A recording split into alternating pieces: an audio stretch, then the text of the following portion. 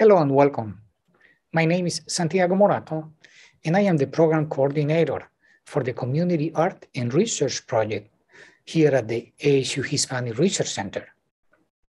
The ASU Hispanic Research Center, known as the HRC, has a long and rich tradition of exhibiting leading Hispanic artists from Arizona and around the country.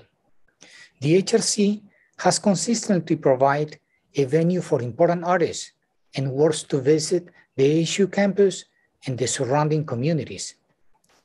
Since 1996, the HRC has developed and hosted many exhibits featuring nationally recognized artists such as Esther Hernandez, Malaquías Montoya, and Luis Jimenez, among others. Continuing this commitment is a vital component of the future work of the HRC. In the mid-1990s, the HRC director, Gary Francisco Keller, started the HRC's art collection and began documenting the work of local and nationally Hispanic artists, primarily Chicano and Chicana. One of our goals has been to help the works to be understood, not as a folk art or craft, but as a school of American fine art. Our research has led to the production of 4 art books, several videos about individual artists, and the commissioning of important lithographs. This virtual tour is focused on the lithographs that the HRC has commissioned during the past 25 years. You will have the opportunity to see the artwork images and, more importantly, learn about the artists who created these splendid works and how their culture and experiences have influenced their lives in the creation of their artworks. The themes in these lithographs are an integral part of the diverse Hispanic culture in the United States, and the ASU HRC believes in the importance of celebrating this diversity. This tour is part of our series of art videos based on the HRC's art collection, but it is specifically focused on the lithographs that have been commissioned by the center. These artworks, as well as a selection of bilingual press books, are available for purchase to students, teachers, and the community. Please visit the Bilingual Press website for more information. The first lithograph that we would like to show is by Daniel Martin Diaz. The title is Magicus, and it was produced in 2003. According to Daniel's own words, I quote, "One of my earliest memories as a child was the way death and religion played an important role in my family's life. My parents were born in Mexico and had traditional beliefs, and their beliefs made their way into my subconscious. The fact that many of those beliefs seem to render no logical explanation has also influenced me. These unanswered questions find a home in my work, still evoking the mystery, fear, and irony of those vivid memories of my past. I do not claim to understand these questions. I just paint and let them reveal themselves to me." The next lithograph is by Esther Hernandez, and the title is Frida y Yo. This lithograph was produced in 1998. Reflecting on her work, Esther says, and I quote, "As a Chicana artist, I believe it is important to produce and disseminate positive images of our varied lives. My work counteracts the stereotypes of Latina women as either passive victims or demonized creatures. My subjects range from grandmothers to folk singers to truck drivers. And in a very real sense, my artwork becomes a form of iconography. In honoring the experiences of these bold women, I gain a renewed understanding of myself." The next 2 artworks are by Cristina Cárdenas. The first is a lithograph entitled Yo Soy, and it was produced in 1996. The second lithograph is called La Niña de los Espejos, and it was produced in 1997. Cristina says of her work, and I quote, "Through my artwork, I seek to provide the viewer with the opportunity to consider the challenges and differences that define us as individuals. My work addresses the experiences of people living in the US-Mexico border. As a Mexicana artist living on this border, I feel compelled to expose my country's history, traditions, conflicts, politics, and cultures, and explore the impact of the US experience. These ideas and traditions are almost always portrayed through the experiences of women. The figures are rendered to show the strength and perseverance of women, both personally and as individuals, engaged in struggles for justice.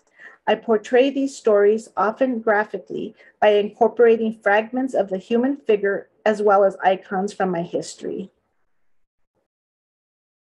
The next lithograph is by Luis Jimenez, and it is entitled Cholo and Van with Popo and Ixta. It was produced in 1997.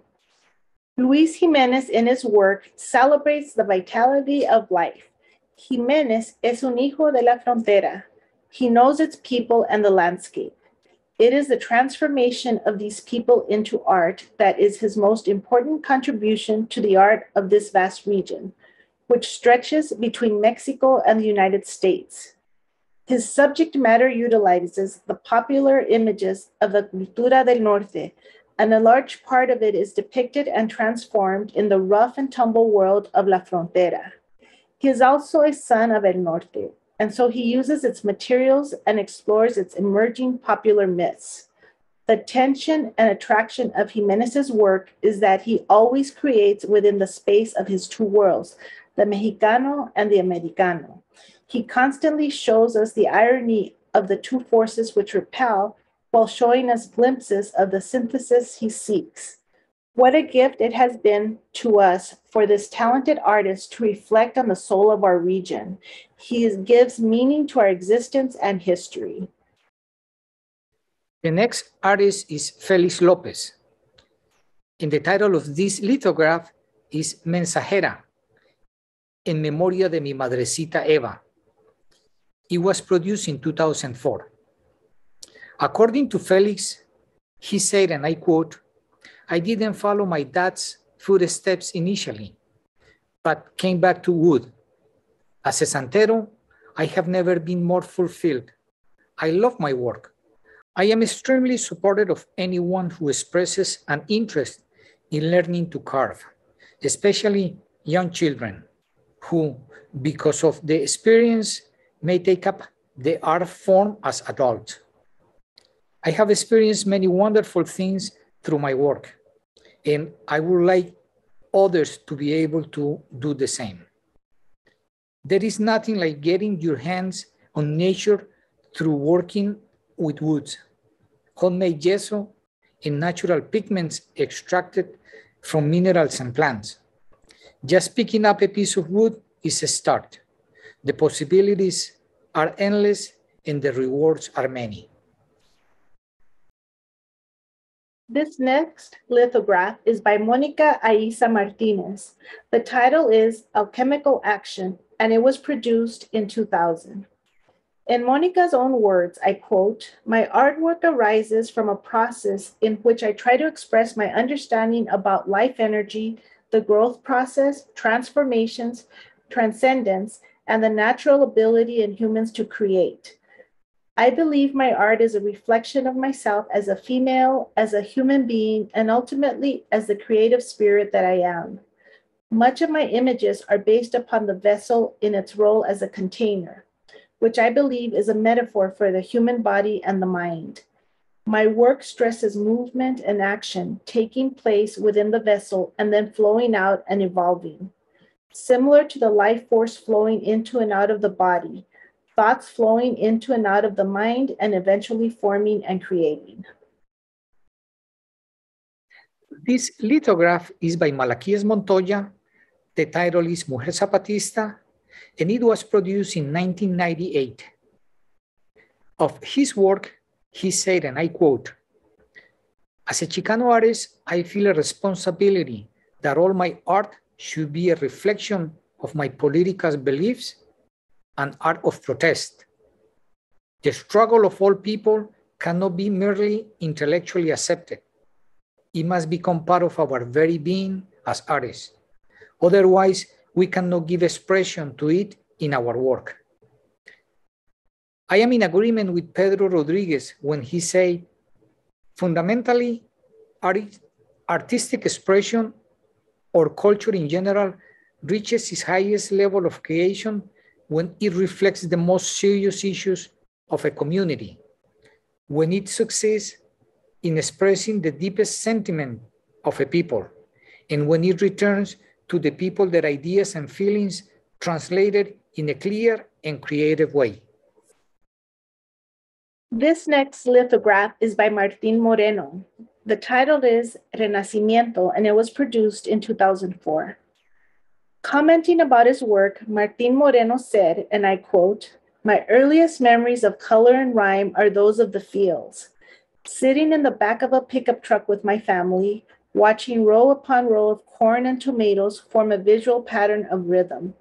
Realities of superstition told by the elders, stories of La Llorona, weeping woman, the earth, my glorious past, all these images come to life in stone, paint, and canvas and walls. To point a finger when no one dares, to search one's soul and then to share. This is my purpose as a Chicano artista." We next have a lithograph by Santiago Perez entitled La Princesa de las Ranas Pescamoscas, and it was produced in 2003. Santiago Perez is a painter of colorful and dramatic paintings in the surrealist fantasy, Hispanic, Western landscape, cowboy, and other genres. Santiago paints horses, cowboy scenes, portraits, Southwestern landscape, and imagery worlds of fantastic creatures. He gets his inspiration from art history, folk tales, stories, and poetry. Finally, we have Larry Ñañez. The title of this lithograph is I Wanna Choya, and it was produced in 1999. Reflecting on his work, he said, and I quote, "My work is a reflection of growing up Mexican and American. I describe the humor, fears, strange beliefs, loves, and general misunderstanding of everyday things that most Americans take for granted. Through my work, I try to interpret those things that still capture my imagination, even though they arrive in misinterpreted context. I work with mixed media because sometimes the medium in hand is the easiest to deal with at that time." We are at the end of our presentation, and we would like to thank you for your time and your attention. At the HRC, we understand the importance of preserving and promoting art by Mexican-American artists. And as mentioned before, our research led to the production of 4 art books and several individual videos about artists.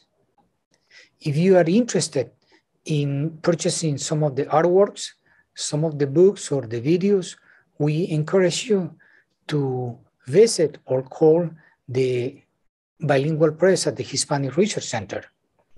We can also schedule an appointment to show you the actual size of the artworks. Again, thanks, be safe, and until next time.